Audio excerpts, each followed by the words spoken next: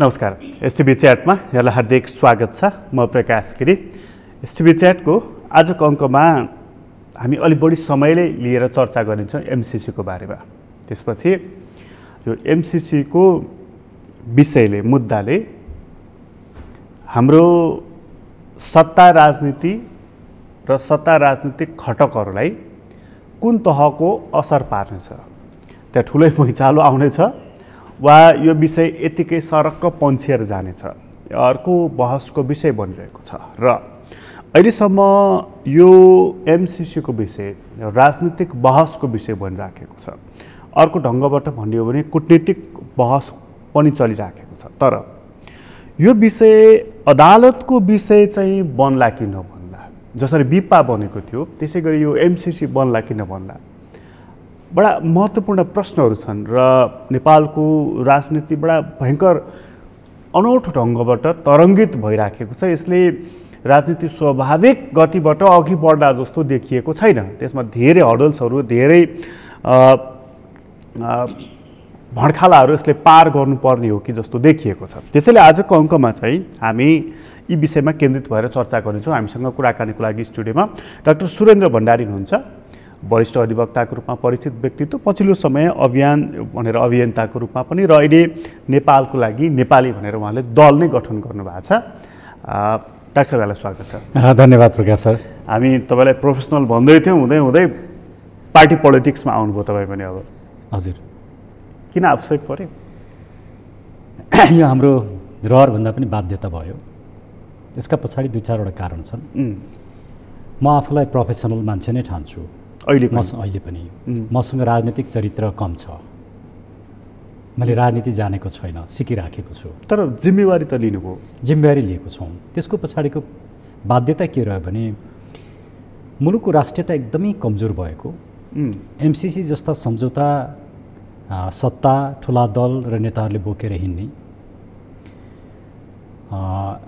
लिपुले कालापानी लिम्पियाधुरालाई समस्या ठान्ने, एउटा नेपाली नागरिकको तुइन काटेर हत्या गर्दाखेरि बोल्न नसक्ने, कोभिडमा भएका कमिसन र भ्रष्टाचारको छानबिन गर्न नसक्ने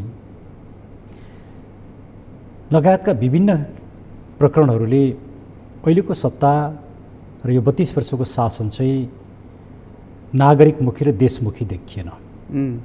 एउटा कारण त्यो। दोस्रो कारण, जति पनि सत्तामा बसेका दल र नेताहरू छन् उहाँहरूको विश्वासै विदेशीवाद, विदेशी विचार र विदेशी सिद्धान्तमा रह्यो। नेपालको मौलिक राजनीतिक विचार, मौलिक राजनीतिक सिद्धान्तप्रति उहाँहरूको ध्यानै गएन, आस्थै गएन। परिणाममा त आज राजनीति असफलताको सङ्घारमा छ। हामीले संसदमा जे देखेका छौँ, राष्ट्रपतिको भूमिकालाई जसरी विवादास्पद बनाइएको छ, यी सबै कुराले के देखाउँछ भने यो गणतन्त्र, यो संविधान सङ्कटमा परेको छ।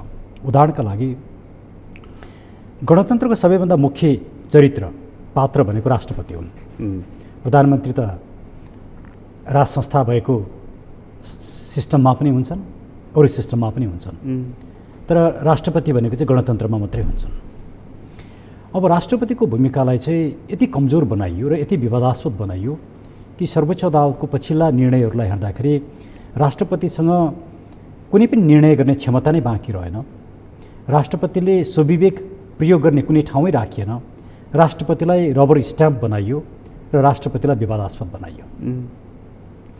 अब मान्नुहोस् कि अबको कुनै परिस्थितिमा शेरबहादुर देउबाजीले संसद विघटनको सिफारिस लिएर जानुभयो भने राष्ट्रपतिले के गर्ने? अदालतले के भन्यो भने सरकार बन्ने अवस्था भएसम्म विघटन गर्न पाइँदैन भन्यो। यदि कसैले भोलि खड्ग ओलीजीले अरू कसैले हामी सरकार बनाउँछौँ भन्यो भने राष्ट्रपतिले त सरकार बनाउँछु भन्नेलाई दिनु पर्यो। त्यो फेरि फर्किन सक्छ र डाक्टर साहब? हो, किन सक्छ भने उहाँहरूले त सरकार बनेसम्म यो धारा 76(5)बाट 76(7)मा जान पाइँदैन भनिदिनु भयो। भनेपछि अब राष्ट्रपतिलाई यहाँ कहाँ अप्ठ्यारो पर्यो भने धारा 76(5) अन्तर्गत कसैले सरकार बनाउँछु भन्ने आधार प्रस्तुत गर्ने कुरा हेर्न पनि राष्ट्रपतिलाई दिएन। कसैले म सरकार बनाउँछु भन्नु नै अब पर्याप्त भयो। अहिले जस्तो मानौँ प्रधानमन्त्रीले संसद विघटन गर्नुभयो र चुनावमा जान्छु भन्नुभयो भनेदेखि यो 76-5 को सरकार हो, 6 अनुसार अनि 7 अनुसार अगाडि जान्छु भन्ने पाउनुहुन्न, फेरि फर्केर 1-2 मा आउनुपर्ने हुन्छ? कसैले म 1 अन्तर्गतको सरकार बनाउने त सम्भावना छैन, कसैको मेजोरिटी छैन। 2 को सम्भावना छ, 2 नभएपछि 3 को सम्भावना छ।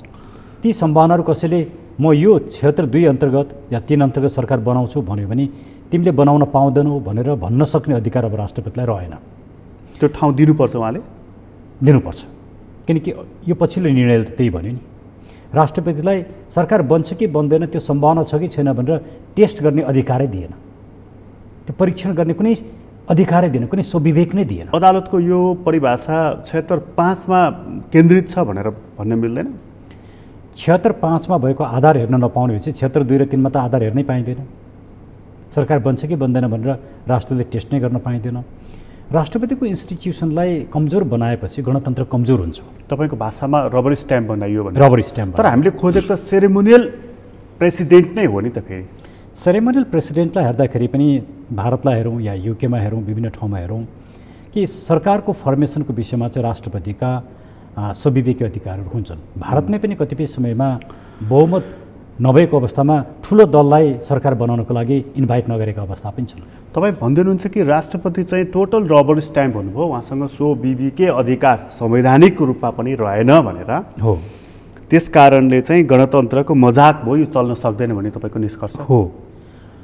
एकातिर त्यो, अब अर्कोतिर चाहिँ कस्तो रह्यो भने यहाँका राजनीतिक दल र नेताहरू साह्रै विदेश परस्त भए, विदेशीहरूको इसारामा चल्ने। जस्तो कुनै पनि देशको खुफिया एजेन्सीको व्यक्ति आएर प्रधानमन्त्रीको निवासमा सिधै जान सक्ने, विभिन्न व्यक्तिहरू आएर राजदूतहरू पार्टीका अन्तर्कलह मिलाउन लाग्ने, हामीले धेरै गतिविधिहरू जुन देख्यौँ। यसले के देखाउँछ भने हुँदाहुँदै मलाई सबैभन्दा चित्त दुखेको कुरा, म त यो संविधानको विरोधी नै मान्छे हुँ, तर जसले यो संविधान बनाएका छन्, जसले संविधान मान्छन्, एमसिसीको सम्झौताको दफा सेक्सन 7(1) जस्तो लाग्छ मलाई, 7(1) मा एमसिसी र नेपालको डोमेस्टिक ल बाजीको खण्डमा MCC प्रिभेल्स over the domestic lodge of Nepal भनेर लेखिएको छ प्रष्टसँग। त्यो भन्नुको अर्थ के हो भने डोमेस्टिक लज भनेको संविधान, ऐन, कानुन, नियम, नीति सबै पर्छन्। त्यो ऐन, कानुन, नियम, नीतिभन्दा पनि एमसिसी चाहिँ माथि रहन्छ भन्नासाथ संवैधानिक सर्वोच्चता सिद्धिन्छ। संविधानभन्दा नि एमसिसी माथि हुने भयो। यसमा त स्पष्टीकरण आइसक्यो नि डाक्टर साहब। म यसमा आउँछु, तर यो प्रावधान हुँदा यति हुँदाहुँदै पनि टेक्स्टमा यो लेखिँदा कानुन मन्त्रालयसम्मले अर्थ मन्त्रालय के कुरा लेखेको रहेछ भने यो बाजिएको छैन, जुन हिजो आजको पत्रिकामा आइराखेका छन्। मैले कुनै पत्रिकामा कानुन मन्त्रालयले दिएको स्पष्टीकरण मैले हेरेको छु। अनि यो लेभलसम्म हामीहरू इरिलेभेन्ट, हामीलाई कुनै सरोकार छैन राष्ट्रियताको, संविधानप्रतिको, सिस्टमप्रतिको कुनै निष्ठा छैन। त्यसैले यो सिस्टम सिद्ध्याउनलाई उहाँहरू आफै लाग्नुभयो, उहाँहरूले जानेर नजानेर, बुझेर नबुझेर। तर यो संविधान सिद्धिनु ठुलो कुरा होइन, तर गभर्नेन्सको प्रणाली र पोलिटिकल कल्चर गलत हुनुले चाहिँ मुलुकले दुःख पाउँछ। त्यसले उहाँहरूले पोलिटिकल कल्चर र पोलिटिक्सलाई नै सिद्ध्याउने जुन काम गर्नुभयो र आज पोलिटिक्सप्रति मुलुकमा जुन वितृष्णा देखियो त्यसलाई हामीले पुनर्जीवित गर्नु छ, पोलिटिक्सलाई मेन स्ट्रिममा ल्याउनु छ। पोलिटिक्सप्रतिको वितृष्णा होइन कि यसले मुलुक बनाउने एउटा माध्यमको रूपमा पोलिटिक्सलाई इस्टाब्लिस गर्नुपर्छ। त्यही भनेर हामी जस्ता प्रोफेसनलहरू पोलिटिक्समा आउनुपर्ने बाध्यता भयो। अहिले तपाईँहरू पोलिटिक्समा आउनुभयो, चर्चा एमसिसीको छ, तपाईँहरू यसको तीव्र विरोधमा देखिराखेको छु मैले। अघिकै प्रसङ्गलाई लिउँ डाक्टर साहब, यो चाहिँ एमसिसी सम्झौता नेपालको संविधानभन्दा माथि छ कि छैन, यो प्रश्न गम्भीर रूपमा उठिसक्यो। तपाईँले अघि भनिहाल्नु 7(1) को चाहिँ यो च्याप्टर सेक्सनमा छ भनेर सरकारले प्रश्न पठायो, एमसिसीले उत्तर दियो र उत्तर दिने क्रममा उसले के भन्छ भने धेरैवटा कुरालाई सम्बोधन गर्ने एक वाक्य उसले राखेको छ। धेरै सबै पोइन्टमा जानुभन्दा एउटा पोइन्ट मलाई इन्ट्रेस्टिङ लाग्यो। उसले के भन्छ भने एमसिसी नेपाल कम्प्याक्ट नेपाल सरकारले नै देशको आर्थिक वृद्धिका लागि महत्त्वपूर्ण ठहराई चयन गरेका विद्युत प्रसारण र सडक मर्मत सम्भार परियोजना सम्पन्न गर्नका निम्ति नेपाललाई उपलब्ध गराइएको अनुदान हो भन्छ डाक्टर उसले। यो त हाम्रै कजमा, हाम्रै लागि हामीले नै फेरि यो देउन बाबा भनेर ल्याएको रहेछ, त दोष किन उसलाई दिँदैछ? एकदमै राम्रो प्रश्न। सबभन्दा पहिला त अर्थ मन्त्रालयका केही व्यक्तिहरू, नेपालका केही एक्सपर्ट र मूलतः अमेरिकन एक्सपर्टहरू, एमसिसीसँग सम्बन्धित अमेरिकनहरू एक्सपर्टहरू बसेर एउटा अध्ययन गर्नुभयो 2014 मा नेपाल ग्रोथ स्ट्राटेजी भनेर, नेपाल्स ग्रोथ स्ट्राटेजी भनेर। र त्यो अध्ययनको निष्कर्ष के रह्यो भने नेपालमा धेरै किसिमका प्रब्लमहरू छन्, समस्याहरू छन्, करप्सन छ लगायतका थुप्रै कुरा त्यसले औँल्यायो। र अहिले नेपाललाई चाहिने अमेरिकन सहयोग चाहिँ जो ट्रान्समिसन लाइनमा चाहिन्छ भन्ने निष्कर्ष पनि निकाल्यो। उहाँहरू यो अध्ययनमा एमसिसीका मान्छेहरू संलग्न भएर त्यो निष्कर्ष निकालेर नेपाललाई यो ग्रान्ट माग्नुहोस् भनेर भनेपछि यसले के देखाउँछ? एउटा कुरा। दोस्रो कुरा, उहाँहरूले के भन्नुभएको छ अहिलेकै जवाफमा पनि के भन्नुभएको छ भने नेपालको नागरिक समाज र स्टेक होल्डरसँग छलफल गरेर यो ग्रान्ट मागिएको भनेर भन्नुभएको छ। नागरिक समाजसँग छलफल गरेको मलाई चाहिँ थाहा छैन, कुनै मिडियालाई पनि थाहा छैन, कुनै नागरिक समाजलाई थाहा छैन चाहिँ उहाँहरूले कोसँग छलफल गर्नुभयो। छलफल एमसिसीको बारेमा आज भइरहेछ। जब एमसिसीको बारेमा पहिलोचोटि वास्तवमा यो मुलुकमा एमसिसी गलत छ भनेर लिखित रूपमा र सडकमा गएर भन्ने नेपालका लागि नेपाली हो। आज एमसिसीको बारेमा सर्वत्र मुलुकभरि विरोध भइराखेको अवस्था छ र एमसिसी पास गराउन सकिने अवस्था अब देखिएको छैन। त यो कन्डिसनमा के देखियो भने म एउटा मात्र प्रश्न गर्छु, यदि नेपाली नागरिक समाजसँग सल्लाह गरेर गरिएको थियो भने अहिले नागरिक समाज यत्रो विरोधमा छ, एमसिसीका महत्त्वपूर्ण व्यक्ति यहाँ नेपालमा आउनु भएको छ, उहाँले नागरिक समाजका व्यक्तिसँग किन भेट्नु भएन र यो विरोध गर्नेहरूसँग किन छलफल गर्ने हिम्मत देखाउनु भएन? हामीसँग बसेर उहाँले एकचोटि छलफल गरे भए त हुन्थ्यो होला। हाम्रा कुरा किन बुझ्नु भएन? उहाँहरू त्यसको लागि तयारै हुनुहुन्न। बरु के गरिरहनु भएको छ? हाम्रा साथीभाइ गिरफ्तार भइरहेछन्। अस्तिको दिन मात्रै 60 जनालाई गिरफ्तार गरियो। उहाँले छलफल चाहिँ डाक्टर साहब अलिकति हाई साउन्ड गरिरहेका पोलिटिकल पार्टीका लिडरहरूबाटै भेट्न प्रारम्भ गर्नुभयो नि उहाँले, होइन? हो। तपाईँहरूको आवाजको प्रतिनिधित्व त त्यहाँ कहीँ न कहीँ कुनै न कुनै रूपमा भइराखेका छन्। जस्तो नेकपा एमालेबाट एमसिसीको उपाध्यक्षले भेट्न प्रारम्भ त्यहाँबाट गर्नुभयो। उहाँले प्रचण्डजीलाई भेट्नुभयो, माधव नेपाललाई भेट्नुभयो। उहाँहरूको पोलिटिकल लाइन हेर्ने हो भने, उहाँहरूको विचार हेर्ने हो भने र उहाँहरूको भातृ सङ्गठनहरूले जारी गरेका वक्तव्यहरू र जुलुसलाई हेर्ने हो भने उहाँहरू एमसिसीको पक्षमा हुनुहुन्न। त आवाज त त्यहाँ प्रतिनिधित्व भयो नि। एक किसिमले यहाँले भनेको कुरा ठिकै होला, तर अर्को किसिमले होइन। किनभने हिजो केपी ओलीको सरकारले नै संसदमा एमसिसीलाई टेबल गरेको हो। अहिलेसम्म त्यो अगाडि बढेको छैन। देउबाजी अगाडि बढाउने पक्षमा हुनुहुन्छ। हिजो सत्ताभन्दा बाहिर रहँदा, प्रतिपक्षमा रहँदा पनि देउबाजी एमसिसी पास गराउनुपर्छ, कम्मा फुल स्टप चेन्ज गर्न हुँदैन भन्नुहुन्थ्यो। अहिले पनि उहाँ त्यही भनिरहनु भएको छ। ओलीजीहरू हिजो पास गराउन चाहनुहुन्थ्यो, तर नागरिक समाजमा ठुलो विरोध देखिसके पछाडि अहिले आएर ओलीजीको भाषा परिवर्तन भएको छ। त्यो नागरिक समाजको विरोधको कारणले कि उहाँको सत्ता राजनीतिमा आएको उहाँको कम्पोजिसन जुन चेन्ज भएको छ त्यसको कारणले? त्यो दुईटै कारण हो। उहाँ राजनीतिक रूपमा एउटा राम्रो खेलाडी हो। उहाँलाई कसरी सत्तामा पुग्नुपर्छ, कसरी आफ्नो पावर गेन गर्नुपर्छ भन्ने कुरो राम्रोसँग थाहा छ। अब उहाँको एउटा सत्ताको स्ट्राटेजी पनि एउटा होला। अर्को नागरिक समाजमा विरोध, जसरी फतिमासँगको भेटघाटमा उहाँले जुन जवाफ दिनुभयो त्यो एकदमै मच्योर एउटा पोलिटिसियनले, एउटा लिडरले दिने जवाफ दिनुभयो। त्यसको लागि कुन अर्थमा उहाँले के भन्नुभयो भने होइन हामी तपाईँहरूलाई सहयोग गर्छौँ, हामी पास गराउँछौँ पनि त भन्न सक्नुहुन्थ्यो नि। उहाँले त्यो भन्नुभयो। उहाँले के भन्नुभयो भने हामी त प्रतिपक्षमा छौँ, यसको इनिसिएसन सरकारले लिनुपर्छ, सरकारले हामीसँग कुरा गरेको छैन, सरकारले कुरा गर्यो भने त्यस पछाडि हामी हाम्रो पार्टीमा छलफल गर्छौँ, पार्टीको निर्णय बमोजिम हामी कुन निर्णयमा पुग्ने हो, के निष्कर्ष निकाल्ने त्यसपछि निकाल्छौँ। अहिले निष्कर्ष निकाल्ने, अहिले यो विषय केही भन्नु चाहिँ हतारो हुन्छ भनेर जुन भन्नुभयो त्यसले फतिमालाई डिस्करेज गर्यो। त्यहाँ यो सन्दर्भमा जुन मिसन लिएर उनी आएकी थिइन्, उनको पहिलो स्टेपमा नै अलिकति दाँतमा ढुङ्गा पस्यो। केपी ओलीको त्यो उत्तर डिप्लोमेटिक ल्याङ्ग्वेजमा चाहिँ नो भन्ने हो, डिप्लोमेटिक ल्याङ्ग्वेजमा नो भन्ने नै हो। त्यसैले यो कन्टेक्स्टमा फतिमा सुमारको चाहिँ नेपाल भ्रमणको आशय चाहिँ के हो त? एमसिसी पास गराउने, जस्तो उहाँले जुन चिठी पठाउनु, पास गराउने अथवा यदि नेपालले लिन चाहेन भनेदेखि यसलाई टर्मिनेट गर्ने। उहाँहरू यति सजिलै टर्मिनेट गर्नुहुन्छ भन्ने मलाई लाग्दैन। किनभने यो चिठीलाई हेर्दाखेरि उहाँहरूले ऱ्याटिफिकेसन गराउनको लागि प्रगति भएको छ र हामी रेटिफिकेसन गराउन चाहन्छौँ भनेर भन्नुभएको छ। अब पहिलो यहाँनिर बुझ्नुपर्ने कुरा के छ, एकै सेकेन्ड हजुर, अनि उहाँ जुन घर घरमा गएर नेताहरूलाई जुन भेटिराख्नु भएको छ नि, यसको अर्थ चाहिँ के त? यसको अर्थ चाहिँ यो पोलिटिकल एउटा प्रेसर, दबाब हो। उहाँले माधव नेपालसँग भेटेपछि उहाँले जे कुरा भन्नुभयो त्यो एक किसिमको दबावको भाषा थियो। त्यो कुरा मिडियामा बाहिर आइसकेको छ। र एमसिसी पहिला त हामीले एमसिसी नै के हो भनेर बुझ्नु पर्यो। एमसिसी एउटा अमेरिकन सरकारको एउटा संस्था, कर्पोरेसन हो, जस्तो हाम्रो नेपाल विद्युत प्राधिकरण हो, त्यस्तै एउटा संस्था हो। उहाँ त्यो संस्थाको बोर्ड अफ डिरेक्टर्सको उपाध्यक्ष हो। त्यो संस्था आफैमा एउटा त्यसले राज्यलाई प्रतिनिधित्व गर्दैन, त्यो डिप्लोमेटिक एजेन्सी पनि होइन। उहाँलाई Vienna convention on diplomatic relation 1961 अन्तर्गत एज अ डिप्लोमेटको रूपमा अमेरिकी सरकारले अक्रेडिट गरेको छ कि छैन त्यो मलाई थाहा छैन। मिडियामा आएअनुसार उहाँले अक्रेडिट भएर उहाँ आउनुभएको भन्ने कुरा मैले बुझेको छैन। यस्तो अवस्थामा नेताहरूको घर घरमा गएर भेट्ने उहाँको अधिकार र हैसियत नै कसरी आयो मलाई थाहा छैन। इन्टरनेसनल लले यो मिल्छ कि मिल्दैन, मेरो विचार मिल्दैन। तर हाम्रा नेताहरूले पनि भेटिरहेछन्, उहाँ घर घरमा पनि गइरहनु भएको छ। यो आफैमा के देखिन्छ भने यो प्रेसर हो।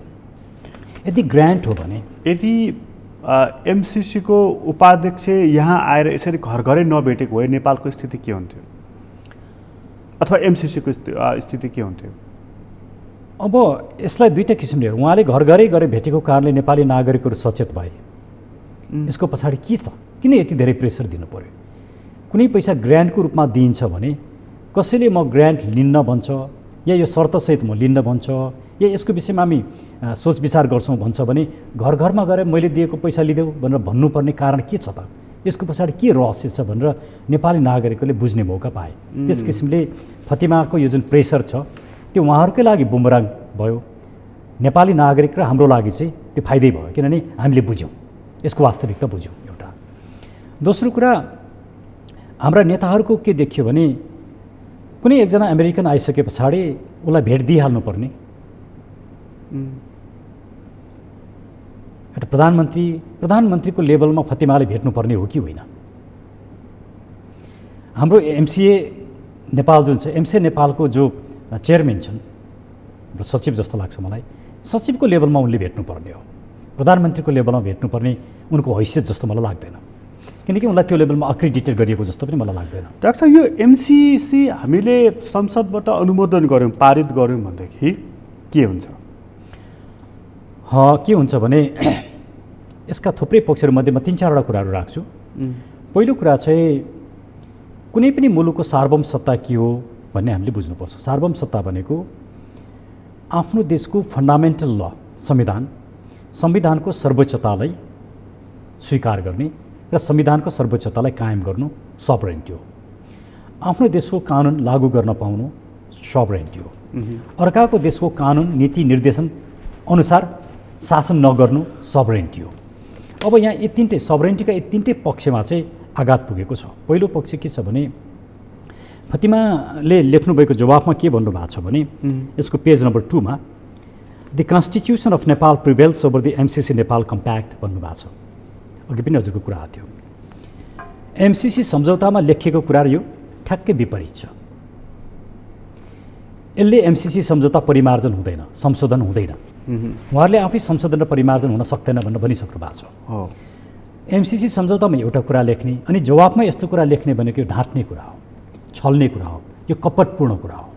यस्तो गर्न पाइँदैन। कि त उहाँले भन्नुपर्थ्यो एमसिसी सम्झौतामा लेखेको यो प्रावधानलाई हामी संशोधन परिमार्जन गर्न तयार छौँ, नेपालको संविधान र घरेलु कानुन नै प्रिभेल गर्छ है भन्ने कुरा हामी मान्न तयार छौँ भन्नुपर्थ्यो। यहाँको जवाफ चाहिँ कपटपूर्ण, छलछाम गर्ने, झुक्क्याउने।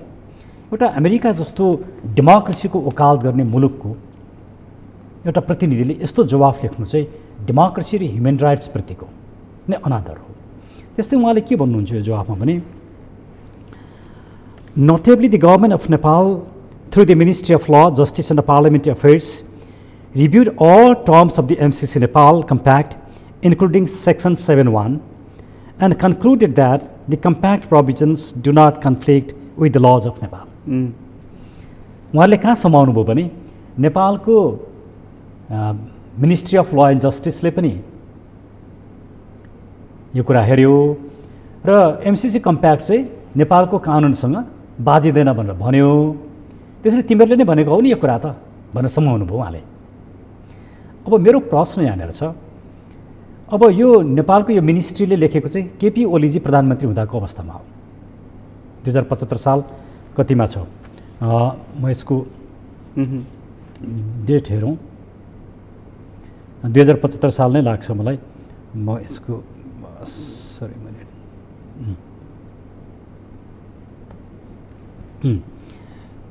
यो त्यो चाहिँ 2075 9/26 75 साल 9 महिना 26 गते कानुन न्याय तथा संसदीय मामिला मन्त्रालयले अर्थ मन्त्रालयले लेखेकोमा यो चिठी उहाँले त्यही कुराको अहिले मेन्सन गर्नुभयो फतिमाजीले। त्यो जुन पत्रमा चाहिँ नेपालको कानुनसँग बाजिँदैन एमसिसी भनेर भनिएको छ। यसमा के भनिएको छ भने सन्धि 2047 को व्यवस्था अनुसार कम्प्याक्टको धारा 7 मा उल्लेखित the parts understand that this compact upon entry into force will prevail over the domestic lodge of Nepal प्रावधानलाई प्रभावकारी तुल्याउन सो कम्प्याक्ट प्रतिनिधि सभाको सामान्य बहुमतबाट अनुमोदन गरिनुपर्ने देखिएको। अब हामीले नै यो बाजिँदैन भनेपछि त उनीहरूले त यसलाई सम्मान स्वाभाविक नै भनिरहेको छ। एकदमै स्वाभाविक हो। त्यसैले मैले भनेको तर यहाँनिर मैले यही जान्न खोजेको कुरा डाक्टर साहब, जस्तो 75 9 25 मा 26 मा जुन पठाइयो यो पत्र पुस 26 गते 75 सालको, त्यति बेलाको सरकार भनेको केपी ओली सरकार। आज उहाँ किन यसबाट चाहिँ अघि तपाईँ जुन म्याच्योर्ड उत्तर दिनुभयो केपी ओलीले फतिमा सुमारलाई जुन भन्दै हुनुहुन्छ, त त्यो म्याच्योर्ड उत्तर त उहाँले दिनुभयो, तर आफ्नो बोलीबाट चाहिँ उहाँको किन पछि हट्नु, अथवा यो पोलिटिसियनमा यो जुन डुएल रोल हुन्छ नि यसको मतलब यो त ठुलो नैतिक ह्रास हुने विषय हो नि त फेरि हैन, गम्भीर रूपमा। त्यसैले मैले भनेको यो 32 वर्षसम्म सत्तामा बसेर शासन गर्नेहरूको क्रेडिबिलिटी नै रहेन। उहाँहरू सत्तामा हुँदा एउटा कुरा गर्नुहुन्छ, सत्ताभन्दा बाहिर जाँदा अर्को कुरा गर्नुहुन्छ, आफ्नो स्वार्थ बाजियो भने अर्कै कुरा गर्नुहुन्छ। उहाँहरूलाई विश्वास गर्न सकिने पोलिटिक्स र पोलिटिसियन भनेको कस्तो भने त्यसले क्रेडिबिलिटी गेन गर्छ, मुलुकले विश्वास गर्छ। फर इक्जाम्पल प्रकाश गिरिजीको कार्यक्रम हेर्न मलाई राम्रो लाग्छ, उहाँले राम्रोसँग अन्तर्वार्ता लिनुहुन्छ भनेर कसैले भन्नुको अर्थ यस्ता थुप्रै छन् भन्ने मान्छे, त्यो भनेको क्रेडिबिलिटी प्रकाशजीको। गभर्मेन्टको क्रेडिबिलिटी के हो भने गभर्मेन्टले नागरिकको सुरक्षा गर्छ, मुलुकको हितमा काम गर्छ, राम्रो काम गर्छ, त्यो क्रेडिबिलिटी हो। त्यसले आज एउटा कुरा गर्ने त्यो विषयमा भोलि अर्को कुरा गर्ने क्रेडिबिलिटी लुज हुन्छ।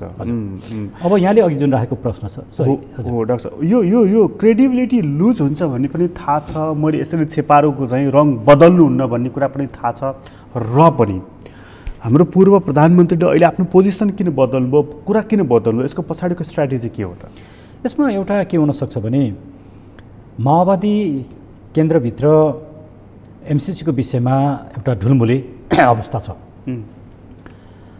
जस्तो हिजो मात्रै पनि वैसेलले हामी एमसिसी पास हुन दिँदैनौँ भनेर वैसेल सडकमा आएको छ, आफ्नो वक्तव्य नै जारी गरेको छ। अब वैसेल आउनु भनेको के हो भने त्यसले माओवादी पार्टीको कुनै न कुनै धारणा नलिकन त्यो आएको छैन। म एमसिसीको के अरे वैसेलको समर्थक पनि होइन, एमसिसी वैसेलका विगतका गतिविधिहरूप्रति म सन्तुष्ट पनि छैन, तर अहिले जे गर्यो त्यसको म प्रशंसक हो, राम्रो काम गर्यो। अब अग्नि सापकोटाजी सभामुख हुँदाखेरि 2 वर्षसम्म त त्यसलाई टेबलै गर्नु भएन।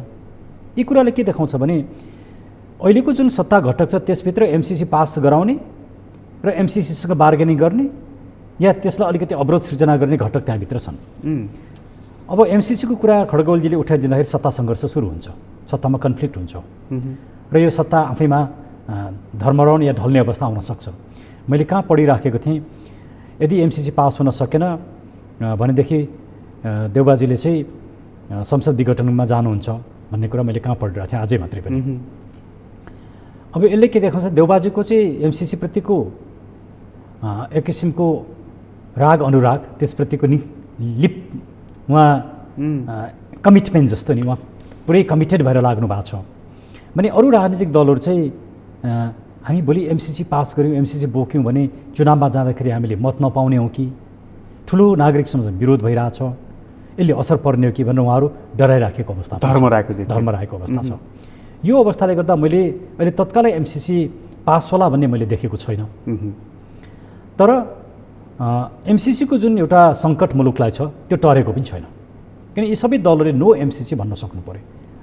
उहाँले त्यो भन्न सक्नुभएको छैन। अर्थात् उहाँले के भन्नु पर्थ्यो भनेपछि सत्ता घटकमा चाहिँ खेल्ने अहिलेको केपी ओलीको स्ट्राटेजी चाहिँ त्यो रह्यो कि एमसिसीको मुद्दा अघि बढ्यो भनेदेखि त्यहाँ रसाकसी चल्छ। किनभने हिजो उहाँ सरकारमा रहँदाखेरि पनि माओवादी प्रचण्ड विपक्षमा हुनुहुन्थ्यो, एमसिसीको माधव नेपाल, भीम रावल, झलनाथ खनाल, यी जुन विपक्षमा थिए अहिले पनि सत्ता घटकसँग जोडिएका छन् यी पक्षहरू। त्यसकारण ठुलो रसाकसी चल्छ, त्यहाँ विग्रह आउँछ, विग्रह आएपछि मेरो इन्ट्रेस्ट पुरा हुन्छ। उहाँ त्यतातर्फ लाग्नु भएको छ। तर त्यसको लागि ग्राउन्ड त देउबाजीले नै दिनुभयो नि, त्यसको लागि ग्राउन्ड त अग्नि सापकोटाजीले दिनुभयो नि। किनभने जुन एमाले 14 जना सांसदलाई कारबाही गरेको थियो, त्यो कारबाही गरेको कुरा त सभामुखले निर्णय गर्ने अधिकार होइन, कारबाहीलाई अप्रुभ गर्ने अधिकार सभामुखसँग छैन।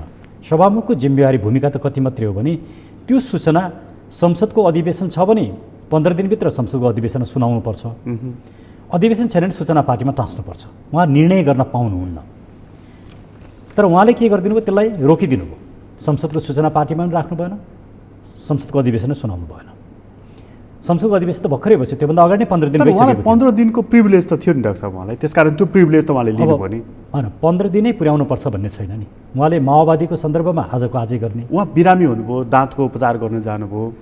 दाँतको उपचारमा यति धेरै गर्न नसक्ने अवस्था हुन्छ र पहिला यहाँ बुझ्नुपर्ने कुरा के छ नि, त्यो कारबाही भएकोमा सभामुखले निर्णय गर्न पाउने, त्यो कारबाहीलाई अप्रुभ गर्न पाउने, डिसअप्रुभ गर्न पाउने अधिकार सभामुखसँग छैन। इन्डियामा चाहिँ सभामुखले नै यो विषयमा निर्णय गर्छन्, पार्टीले निर्णय गर्न पाउँदैन। संसदलाई कारबाही गर्ने कुरा सभामुखले निर्णय गर्ने हो। हाम्रोमा चाहिँ त्यो पार्टीको केन्द्रीय समितिलाई यो अधिकार दियो कानुनले नै, र केन्द्रीय समितिले ग्राउन्ड देखाएर निष्कासन गरिसके पछाडि कि त अदालतमा जानुपर्छ त्यो ठिक छैन भनेर सभामुखले त्यसलाई रोक्ने, डिले गर्ने, सूचना नटाँस्ने, आफैले निर्णय गर्ने, मैले हेर्छु भन्ने त्यो गर्न पाउँदैन।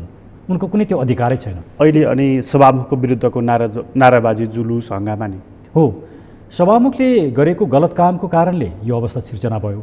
तर संसद भवनमा यस किसिमका हङ्गामाहरू गरिनु, तोडफोड गरिनु यो राम्रो कुरा होइन। यसले के देखाउँछ भने हाम्रो संसद भवनको इतिहासलाई हामीले हेर्ने भने गोल्छे सार्कीबाट सुरु हुन्छ, रामचन्द्र पौडेललाई थप्पड हानेकोबाट सुरु हुन्छ, त्यसबाट कुर्सी भाँचेकोबाट सुरु हुन्छ, रोस्टम घेराउबाट सुरु हुन्छ, अनि अर्थमन्त्रीलाई बजेट पेस गर्न नदिएर ब्रिफकेसमा खोसेर बजेट च्यातेकोबाट सुरु हुन्छ। त्योभन्दा अगाडि 58 दिनसम्म हाउस चल्न नदिएको ऐतिहासिक उनै छ होइन। त्यसैले यस्ता घटनाहरू प्रिय घटनाहरू होइनन्। तर यसले के देखाउँछ भने एमसिसीले पनि त्यही पुऱ्याउँछ डाक्टर साहब, मतलब यही विग्रहमा पुऱ्याउँछ। मानु एमसिसीको कुरा म हजुरहरूको एकदमै गम्भीर कुरा भन्छु। विग्रह कस्तो आउँछ भने एमसिसीको सेक्सन 6 मा के लेखिएको छ भने, सेक्सन 6 को 8 जस्तो लाग्छ मलाई, त्यसमा के लेखिएको छ भने एमसिसीको प्रोजेक्टमा त्यो दौरानमा कुनै पनि घटना, अपराध, ज्यानै मरेको खण्डमा पनि, रेप भएको खण्डमा पनि, कुनै पनि सन्दर्भमा नेपाली अदालतको क्षेत्राधिकार लागू हुँदैन, नेपाली ट्राइब्युनलको क्षेत्राधिकार लागू हुँदैन, नेपाली सुरक्षा निकायले छानबिन गर्न पाउँदैन, कुनै पनि विषयमा प्रश्न उठाउन पाइँदैन, अदालतको क्षेत्राधिकार हुँदैन। अदालतको क्षेत्राधिकार भनेको त्यो न्यायाधीशको लागि न्यायाधीशको पावर होइन, अदालतको पावर होइन, पिपुलको राइट प्रोटेक्सन गर्नको लागि गरिएको व्यवस्था हो। मान्नुहोस् भोलि त्यो ठाउँमा तपाईँ हाम्रो कोही एकजना मान्छे आफ्नै नातेदार पर्यो, उसको ज्यान मारियो, के हुन्छ? हामी त आफ्नो कुरा गर्छौँ, तर कुनै पनि नेपाली नागरिकको ज्यान मारियो के हुन्छ? त्यो कुरा पनि हाम्रो अदालतले हेर्न पाउँदैन। यो भनेको चाहिँ के हो भने मुलुकको डिग्निटी, सार्वभौम सत्ता प्रतिको सबैभन्दा ठुलो आक्रमण हो अदालतको क्षेत्राधिकार। म यसमा एक दुईवटा कुरा राख्छु। जस्तो इन्डियामा के भयो भने केशवानन्द भारतीको केस खुब चर्चामा आउँछ। भारतीय संविधानमा संशोधन गरिएर अदालतको क्षेत्राधिकारलाई कटौती गर्ने काम गरियो। संविधानमा संशोधन गरेर भारतीय सर्वोच्च अदालत के भन्यो, अदालतको क्षेत्राधिकारलाई संविधानमा संशोधन गरेर पनि कटौती गर्न पाइँदैन। यहाँ त एमसिसी सम्झौताले, पहिलो कुरो त यो एमसिसी अन्तर्राष्ट्रिय कानुन अन्तर्गत सम्झौता नै होइन, म समय भयो भने यसमा प्रकाश पार्नुला। त्यसले हाम्रो अदालतको जुरिस्डिक्सन त्यसमा क्रिमिनल ल अप्लाई नहुने गरी त अन्तर्राष्ट्रिय सम्झौतै हो भने पनि क्रिमिनल ल अप्लाई नहुने गरी अन्तर्राष्ट्रिय सम्झौताले डोमेस्टिक लमा क्रिमिनल लको जुरिस्डिक्सनलाई भोइड गर्नै पाउँदैन। It's illegal. र र एमसीसी सम्झौता चाहिँ बेसिक लिगल प्रिन्सिपल, जुरिस्डिक्सन र इन्टरनेसनल लका बेसिक प्रिन्सिपलभन्दा बाहिर गएको छ। त्यसले यसको गम्भीर प्रभाव हुन्छ। हामीले अहिले के देखाएको छ भने होइन पैसा आयो पैसा बेच्दा बेला पैसा आयो भने के मुलुकै बेचिदिने, ग्रान्ट नै दिएको हो भनेदेखि त यस किसिमका शर्तहरू हुनु हुँदैन, डिग्निफाइड रूपमा हुनुपर्छ भन्ने हाम्रो कुरा हो। तर यसमा टाइम फ्रेमले पनि अलिकति कुरा यी कुराहरू शर्तहरू रहने अवस्था बनेको होला। जस्तो चाहिँ हामी कहाँ कस्तो हुन्छ भने 5 वर्षमा प्रोजेक्ट मेलम्ची नै उदाहरण लिउँ डाक्टर साहब, 5 वर्षमा भनेर हामीले त्यो 30 वर्ष पुर्यायौँ, 5 अरबबाट त्यो 35 अरब पुर्यायौँ।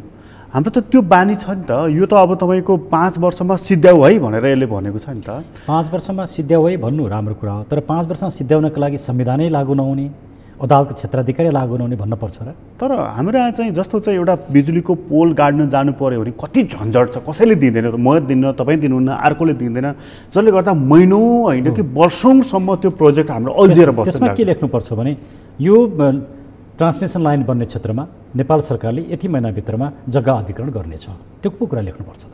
तर जग्गा दिँदैन नि, त्यो नेपाल सरकारको जिम्मेवारीको कुरा हो नि, उसले बल प्रयोग गर्न सक्दैन नि। नेपाल सरकारले कानुन छ कसरी जग्गा अधिग्रहण, तर निजी जमिनमाथि त सरकारले अर्काको सम्पत्तिमाथि त यो संविधानभन्दा माथि हुन्छ, अदालतको क्षेत्राधिकार लाग्दैन भन्दैमा चाहिँ जग्गा अधिग्रहण गर्न पाइन्छ र। तर हामीले जस्तो आउटर रिङ रोडको हेऱ्यौँ, अन्य कुराहरूमा हेऱ्यौँ, यही जग्गा अधिग्रहणकै विषय यही 3 कुनेको त्यो जग्गाको हेरौँ, अहिलेसम्म लफडा छ। त्यो जग्गा त्यत्रो 38-40 रोपनी जग्गा छ, हिँड्न परेर एयरपोर्टकै छेउमा छ, तर मतलब यो समस्या त त्यही जग्गाकै कारणले छ। तर यो प्रावधान मैले भने यो 3टा अर्को पनि भनौँ, इन्टेलेक्चुअल प्रपर्टीमा पुरै अमेरिकन मोनोपोली हुने। इन्टेलेक्चुअल प्रपर्टीको सिस्टम कस्तो हुन्छ भने त्यो हामीले बर्न कन्भेन्सन हेरौँ, पेरिस कन्भेन्सन हेरौँ, अनि हामीले प्याटेन्ट कोअपरेसन ट्रिटीलाई हेरौँ या ट्रिप्सलाई हेरौँ, डोमेस्टिक ल अन्तर्गतको प्रोसिजरमा जानुपर्छ, त्यहाँ अप्लाई गर्नुपर्छ, त्यहाँ फाइलिङ गर्नुपर्छ, त्यहाँबाट लिनुपर्छ। तर यहाँ चाहिँ पुरै मोनोपोली, अमेरिकनहरूको मोनोपोली गरिएको छ जुन कुरा। तर डाक्टर साहब यो जस्तो एमसीसीका तपाईँले चाहिँ यसमा केही त्यस्ता बुँदाहरू छन् जुन बुँदा हाम्रो डिग्निटी, हाम्रो स्वाभिमानमाथि खलल पुर्याउने खालका छन्, तपाईँ जुन भन्दै हुनुहुन्छ। तर मलाई एउटा अनौठो लागेको कुरा डाक्टर साहब चाहिँ जस्तो चाहिँ नेपाल विद्युत प्राधिकरण हिजोकै दिन खबर हेर्ने हो भने उसले के भन्छन्, भारतमा अब हाम्रो स्कोप के छ कि हाम्रो बत्ती त अब आउँदैछ, त्यो बिजुली हामीले खपत गरेर बढी भएपछि बेच्नु त पर्यो। बेच्ने हाम्रो मार्केट भनेको नजिकको भारत हो, बङ्गलादेशले इच्छा देखाइराखेको छ, तर भारतको भूमि हुँदै नै जानुपर्छ, स्याटेलाइटबाट बत्ती त जाँदैन नेताहरूको भाषणमा बाहेक। त्यसको लागि त डाक्टर साहब ट्रान्समिसन लाइन त चाहियो नि त। यदि एमसीसी हामीले नलिने नै हो भनेदेखि पनि हामीले आफ्नै टावर खडा गरेर त्यो बाटो त बनाउनु पर्यो, त्यसको लागि भारतको स्वीकृति, अनुमति। यदि एमसीसी नलिने हो भने हामीले हाम्रै पोल्टाबाट पैसा खर्च गरेर त बनाउनै पर्छ नि त फेरि। त यो ग्रान्टमा आएको छ भने किन नलिने? एकदमै राम्रो प्रश्न। सबभन्दा पहिला त हामीले ट्रान्समिसन लाइन बनाउनका लागि रातमाटेबाट गोरखपुरसम्म को यो प्रोजेक्ट हो। नेपालको सबै विद्युत रातमाटेमा उत्पादन हुन्छ, त्यहाँ ट्रान्समिसन लाइन त्यहाँबाट त्यहाँ लाने, यो सबै यही लाइनमा नेपालको सबै विद्युत ट्रान्समिसनको लागि यो उपयुक्त ठाउँ हो। यसको पछाडि के अर्थ, गम्भीर अर्थ केही देख्नु? पहिलो कुरा। दोस्रो कुरा, नेपालमा ट्रान्समिसन लाइन बनाउने प्राधिकार निकाय, एक्सपर्टिज निकाय कुन हो? विद्युत प्राधिकरण। विद्युत प्राधिकरणले यो काम गर्न नपाउने, त्यसको लागि अर्को एमसिए नेपाल भन्ने खोल्नुपर्ने, अनि त्यसले यो इम्प्लिमेन्ट गर्ने, यो किन जरुरी भयो? कि एमसिए नेपालसँग यो एक्सपर्टिज छ, यो अनुभव छ, उसले कहिले गरेको छैन। नेपाल विद्युत प्राधिकरणलाई किन दिन नपर्ने, दिन किन नहुने? अर्को प्रश्न।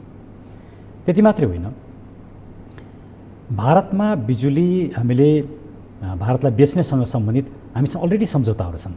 त्यो भारत र नेपालको बिचको द्विपक्षीय सम्झौता हो, त्यो हामीसँग अलरेडी छ। त्यो हुँदाहुँदै हामीले बिजुली बेच्न नसक्ने र ल्याउन नसक्ने भने हामीले अहिले पनि ल्याइरहेछौँ। नेपालमा अहिले जुन हामीले बिजुली बालिरहेछौँ र यो लोड सेडिङ हटेको छ, त्यो त भारतबाट हामीले ल्याएको बिजुलीको कारणले हो। भारतले रोकिदियो भने अहिले हाम्रो लोड सेडिङ हुन्छ।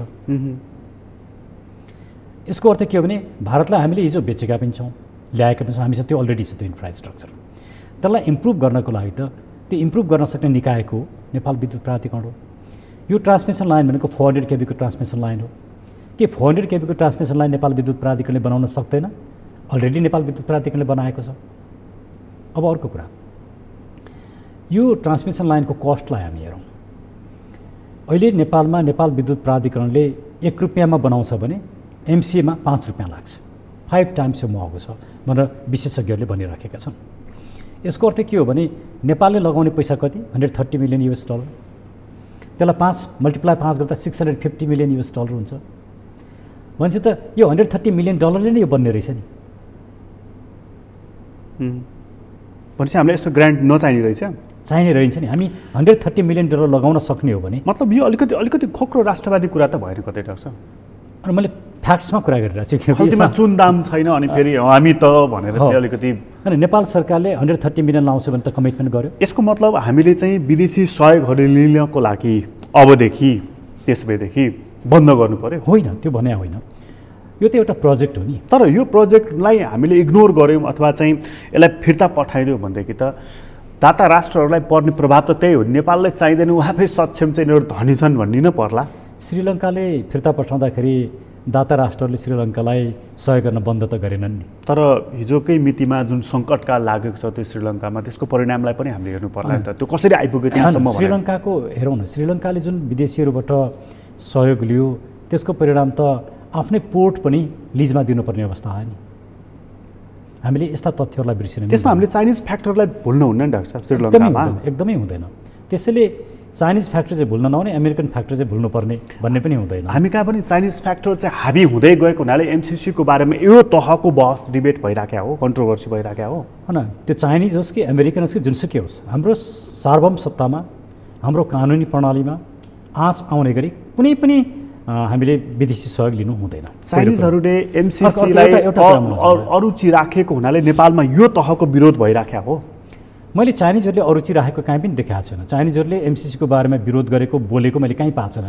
म आफै चकित छु। तर नेपालको एउटा सेक्सनले अनि नेपालको क्रान्तिकारी वाम शक्ति के भन्छ भने यो एमसिसी होइन, यो चीन घेर्ने नीति हो भनेर उनीहरू चीनको इन्ट्रेस्टमा बोलिराखेका छन् नि। यसको अर्थ त सबैले निकाल्न सकिन्छ। त्यो चाहिँ मलाई उदेक लाग्छ।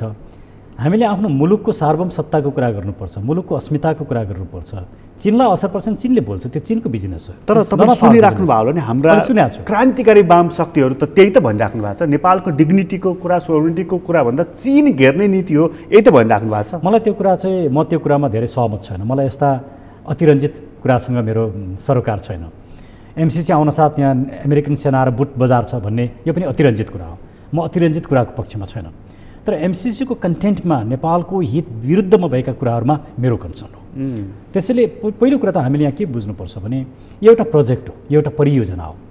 एउटा परियोजना इन्टरनेसनल लको पार्ट हुन सक्दैन। यो इन्टरनेसनल लको विषय नै होइन। यदि हामीले यसलाई नलिने भन्ने तहमा पुग्यौँ, जस्तो श्रीलङ्काले लिन भन्यो, हामीले जे कुरा गलत छ भनिरहेको छौँ त्यो कुरालाई परिमार्जन गर्नुहोस् अनि लिनुहोस् न। यहाँ दुईवटा कुरा छ डाक्टर साहब। एउटा पक्ष के भन्दैछ, उग्र क्रान्तिकारी पक्ष के भन्दैछ भने यसलाई कुनै हालतमा लिनै हुन्न, एउटा पक्ष त्यो भन्दैछ, जुन तपाईँले सुनि नै राख्नु भयो होला। अर्को पक्ष जुन तपाईँले भनेको कुरा, यसका केही बुँदाहरू यस्ता छन्, 4-5वटा बुँदाहरू जुन अत्यन्त विवादास्पद र शङ्का गरेर हेर्नुपर्ने खालका बुँदाहरू छन्। ती बुँदाहरू संशोधन भयो भने लिन सकिन्छ, जुन तपाईँ भनिराख्नु भएको छ। यो दुईटामा सामञ्जस्यता ल्याउने कसरी त? यो कसरी भने एमसिसीको बारेमा हामीले धेरै पहिलादेखि हामीले सडकबाट पनि भनेका छौँ, लिखित रूपमा भनेका छौँ। र फेरि यसैमा जोडेर छ। र फेरि अस्तिको उत्तरमा उसले जुन भनेको छ, यो 12-13 पेजको जुन उत्तर दिएको छ, उसले संशोधन चाहिँ हुन सक्दैन भनेर अन्तिम मुद्दा उसले त्यो राखेको छ। यसको मतलब चाहिँ एमसिसी चाहिँ नेपालबाट फिर्ता हुँदैछ भन्ने कुरा चाहिँ प्रष्ट भनेर बुझ्नु पर्यो हामीले। उनीहरूले फिर्ता गर्ने उनीहरूको कुरा हो, तर फिर्ता गर्ने भए यो किसिमको उनीहरूले जुन तत्परता देखाएका छन्, जुन किसिमको उनीहरूले इन्टरभेन्सन गरिराखेका छन्, यो नदेखाउनु पर्थ्यो। उनीहरू यसलाई सजिलै फिर्ता गर्ने पक्षमा छैनन्। नत्र भनेदेखि कम्तीमा उनीहरूले के गर्नु पर्थ्यो भने यत्रो विरोध भइरहेछ, आएर सिभिल सोसाइटीका मान्छेसँग छलफल गर्नुपर्छ कि पर्दैन? यो विषय टेबल टक गर्नुपर्छ कि पर्दैन? यो भोइस सुन्नुपर्छ कि पर्दैन? अनि यो विरोध गर्नेहरूलाई चाहिँ गिरफ्तार गराउने। तपाईँलाई लाग्छ डाक्टर साहब, यो अहिले एमसिसीको उपाध्यक्ष जुन नेपालमा हुनुहुन्छ, उहाँ सबै तहका मानिसहरू, खास गरी पोलिटिकल लिडरसँग भेटिराख्नु भएको छ। तिमीहरू एमसिसी स्वीकार गर्ने भए लिने भए लिऊ, नलिने भए चाहिँ नि हामीलाई प्रश्न उत्तर दियो कि लिन्नौँ भनेर हामी अन्यत्र लैजान्छौँ, यो उत्तरको लागि आएको जस्तो लाग्छ तपाईँलाई? लिने भए तिम्रो हितमा छ, नलिने भए तिम्रो अहितमा छ भनेर भन्नु धम्की हो कि होइन? तपाईँले लिनुहुन्न भने हामी फिर्ता लान्छौँ भन्न पाइन्छ। अहितमा छ भने मतलब चाहिँ यत्रो ठुलो चाहिँ नि होइन, हाम्रो हित र अहित भन्ने कुरा उनीहरूले हामीलाई सिकाउने कि हामीले बुझ्ने, हामीले भन्ने, मतलब त्यो थ्रेटको रूपमा बुझ्नु? एक्ज्याक्टली, त्यो थ्रेट हो। मैले यहाँलाई तपाईँले तपाईँको कार्यक्रममा मलाई बोलाउनु भयो भने तपाईँको हितमा हुन्छ, बोलाउनु भयो भने तपाईँको अहितमा हुन्छ भन्यो भने त्यो के हुन्छ? त्यो थ्रेट हुन्छ कि हुँदैन? थ्रेट हुन्छ। एक्ज्याक्टली यही नै हो, उहाँहरूले पनि थ्रेट गरिरहनु। मतलब उहाँहरू यो नेपालले लिएन भने ल ठिकै छ तपाईँहरू लिनुहुन्न, यो ग्रान्ट हामी अन्य कन्ट्रीलाई दिन्छौँ भनेर भन्न पाइन्छ, त्यो उहाँहरूको राइट हो नि। त्यो भन्ने तहमा उहाँहरू अहिले हुनुहुन्छ? मलाई लाग्छ त्यति सजिलै भन्नुहुन्छ जस्तो लाग्दैन। चर्चा त नेपालमा ट्युनिसियामा जाने भयो यो प्रोजेक्ट भन्ने चर्चा छ। ठिक छ, उहाँहरूको वार्षिक बजेट एमसिसीको $5 बिलियन हो, त्यसबाट उहाँहरू प्रोजेक्ट ग्रान्ट गर्नुहुन्छ। अब अर्को मजाको कुरा छ क्या यहाँ, उहाँले यही पत्रमा पनि लेख्नु भएको छ, उहाँहरूका सर्टेन क्राइटेरिया छन्। त्यो परीक्षार्थीले जस्तै एउटा मुलुकले उहाँहरूसँग त्यो क्राइटेरियामा उभिनुपर्छ र पास हुनुपर्छ। यो कति लज्जास्पद विषय कि एउटा मुलुकले अर्को देशको एउटा संस्थाले गरेका टेस्टमा कम्तीमा 75% टेस्टको स्कोर ल्याएपछि मात्रै त्यो ग्रान्ट पाइने। नेपालले 75% ल्याएन, 50% मात्रै ल्यायो। तर किन दियो त नेपाललाई? यदि उहाँहरूको स्ट्यान्डर्ड 75% स्कोर नदिकन ग्रान्ट नदिने हो भने, त्यो उहाँले नै भन्नुभएको छ, उहाँहरूको स्ट्यान्डर्ड के हो? 75% स्कोर ल्याउनुपर्छ। तर नेपालको 50% भन्दा पनि कम भयो। यसमा अमेरिकाको कुटिल चाल चाहिँ के देख्नुभयो त डाक्टर साहब तपाईँले? अब हो, यसका केही चालहरू कस्तो छन् भने, नम्बर 1, अमेरिकनहरू चाहिँ कुनै पनि मुलुकमा प्रवेश गरिसके पछाडि एउटा लङ टर्म असरलाई उनीहरू हेर्छन्। जस्तो यो सम्झौतामा अमेरिकाको ट्रेडलाई असर पार्न नपाइने, अमेरिकाको फरेन पोलिसीलाई असर पार्न नपाइने, अमेरिकन कानुनहरूको उल्लङ्घन गर्न नपाइने, ड्रग्समा संलग्न हुन नपाइने भनेर भनिएको छ कि यी ट्रान्समिसन लाइनसँग सम्बन्धित विषय हुने होइनन् नि। अब यहाँनिर म नोरिएगाको इक्जाम्पल दिन्छु। पनामाको शासक नोरिएगा 1989मा अमेरिकन सरकारसँग उनले टसल लिए। नोरिएगाले अमेरिकामा ड्रग सप्लाई गर्यो भनेर अमेरिकन सेनाहरू पनामामा गएर ठुलो सङ्ख्या गएर उनलाई राष्ट्रपति भवनबाटै उठाएर लिएर हिँडे र 1992मा उनलाई दोषी ठहर गरेर कारबाही गरे। आफूसँग असहमत राख्नेप्रति अमेरिकनहरूको यो किसिमको इन्टलरेन्स छ। तर एउटा राम्रो कुरा चाहिँ के भएको छ भने, अहिले बाइडेनले अमेरिकन राष्ट्रपतिले भर्खरै अफगानिस्तानको घटना घटिसके पछाडि विदेशमा अमेरिकी सेना पठाएर विदेशको विकास गराउने अमेरिकाको जुन फरेन पोलिसी थियो त्यो युग सिद्धियो भनेर भन्नुभयो। अमेरिकनहरू कतिसम्म गर्ने? अमेरिकन सेना पठाएर विदेशमा अनि त्यो देशको विकास हुन्छ भन्ने उहाँहरूको फरेन पोलिसी थियो। अहिले उहाँहरू आतुर किन हुनुहुन्छ भने 1945 पछाडि अमेरिकन फरेन पोलिसी सबैतिर फेलियरको अवस्थामा पुगेको छ, कहीँ पनि सफल भएन। उहाँहरू जहाँ जहाँ जानुभयो त्यहाँ विध्वंस मात्रै मचाउनु भयो। अमेरिकनहरूप्रति पिपलहरूको कहिले पनि सिम्पेथी बनेन। र एमसिसी अर्को एउटा क्राइसिस, नेपालबाट श्रीलङ्काबाट गयो, अब नेपालबाट रिजेक्ट भयो भने एमसिसीप्रति ग्लोबली एउटा नकारात्मक सोचाइ आउँछ र अमेरिकन पोलिसीमा ठुलो धब्बा लाग्छ। उहाँहरू आफ्नो यो हेजेमनी क्रिएट गर्नका लागि पनि नेपालमा जसरी पनि एमसिसी प्रोजेक्ट दिलाउने पक्षमा उहाँहरू हुनुहुन्छ। उहाँहरूको एउटा इन्ट्रेस्ट थियो। अर्को इन्ट्रेस्ट चाहिँ के हो भने, सबभन्दा डिप रुटेड इन्ट्रेस्ट चाहिँ अहिलेको ग्लोबको इमर्जिङ इकोनोमी भनेको चाइना र इन्डिया हो। र अहिले हामीले ग्लोबल कन्टेक्स्टलाई हेऱ्यौँ भने, मैले यहाँको कार्यक्रममा नि कुनै समय मैले बोलिसकेको छु कि एसियाले ग्लोबल जिडिपीको 28% मात्रै अहिलेसम्म छ। तर बाई 2050 एसिया चाहिँ ग्लोबल जिडिपीको 51%मा पुग्दैछ यदि यो प्रोजेक्सन ठिकसँग गयो भने। अमेरिकनहरू घटेर 14-15%मा आउँछन्, युरोपियनहरू घटेर 19%मा आउँछन्। त्यो हुनसाथ अमेरिका र युरोपमा फाइनेन्सियल क्राइसिस हुन्छ, जब मार्केटमा क्राइसिस हुन्छ, टेक्नोलोजीको मार्केटमा क्राइसिस हुन्छ, उनीहरूको सैनिक शक्तिमा कमजोरी आउँछ, किनकि सैनिक शक्तिको पछाडि फाइनेन्स रहन्छ, मार्केट रहन्छ। त्यो सबै मार्केट कहाँ हुन्छ? एसियामा हुन्छ। एसिया स्ट्रङ्गर बन्छ, चीन र भारत एकदमै स्ट्रङ बन्छन्। यो दुईटा देशको बिचको ट्रेडलाई रोक्ने या यहाँनिर चाहिँ कुनै न कुनै किसिमको प्रब्लम क्रिएट गर्नको लागि इन्डिया र चाइना बिचको ट्रेड चाहिँ नेपालको थ्रु नै हुन्छ, ल्यान्ड ट्रेड। र नेपालमा कुनै न कुनै किसिमको उहाँहरू इन्स्टेबिलिटी, जस्तो डिफिटले जातीय राज्यको कुरा धेरै लामो समयसम्म उठायो तर असफल भयो। अब अहिले उहाँहरू रिलिजियस यो धर्म परिवर्तनमा लाग्नु भएको छ। अहिले गाउँ गाउँमा रुबी भ्याली भन्ने छ, एउटा पहाडी जिल्ला, उसमा सिन्धुपाल्चोकतिर त्यहाँको हाम्रो बौद्ध धार्मिक सभ्यता सबैलाई समाप्त पारेर त्यहाँ क्रिस्चियन चर्चहरू राखिएका छन्, त्यति दूर ठाउँमा पनि।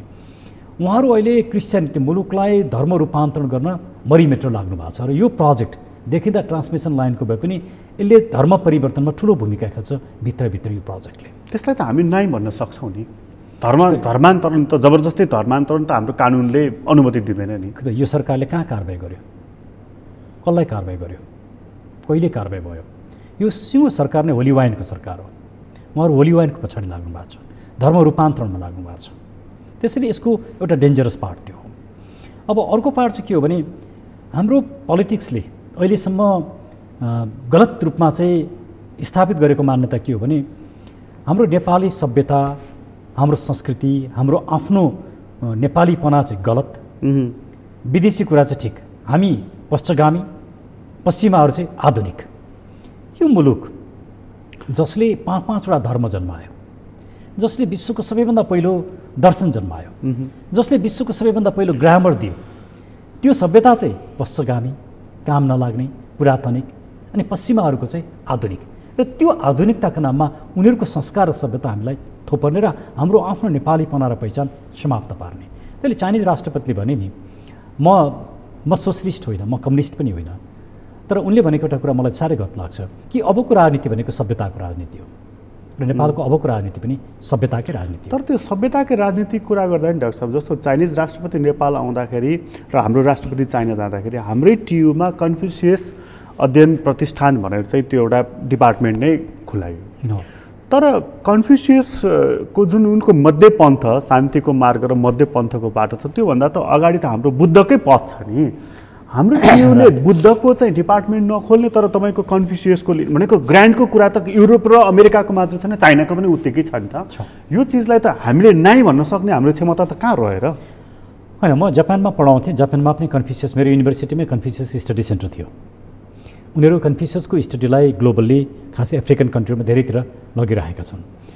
म स्टडी सेन्टर हुनु नै नराम्रो भन्दिनँ, स्टडी सेन्टरले केही पनि बिगार्दैन, नलेज एक्सप्लोर गर्न पाइन्छ। तर बुद्ध र कन्फ्युसियसको कुरा आउँदा बुद्धले के भने यी सबै समस्याको समाधान चाहिँ एउटा व्यक्ति भर्चुअस भयो भने हुन्छ, व्यक्ति गुणी भयो भने, एउटा गुणी व्यक्तिमा केही पनि प्रब्लम भएन नि, सबै समस्याको समाधान भयो। कन्फ्युसियसले के भने व्यक्ति मात्रै गुणी भएर हुँदैन, राज्य गुणी हुनु पऱ्यो, राज्य भर्चुअस हुनु पऱ्यो। त्यसमा सोक्रेटिसले के भने, युरोपियन फिलोसफी होइन, व्यक्ति र राज्य दुइटै भर्चुअस हुनुपर्छ। अहिलेको होल ग्लोबको फिलोसफीलाई यो तीनवटा कुराले प्रभावित पार्छ। कन्फ्युसियसभन्दा बुद्ध अगाडि थिए र सोक्रेटिसभन्दा कन्फ्युसियस अगाडि थिए, उहाँहरूको बिचमा कम्युनिकेसन भएको थिएन।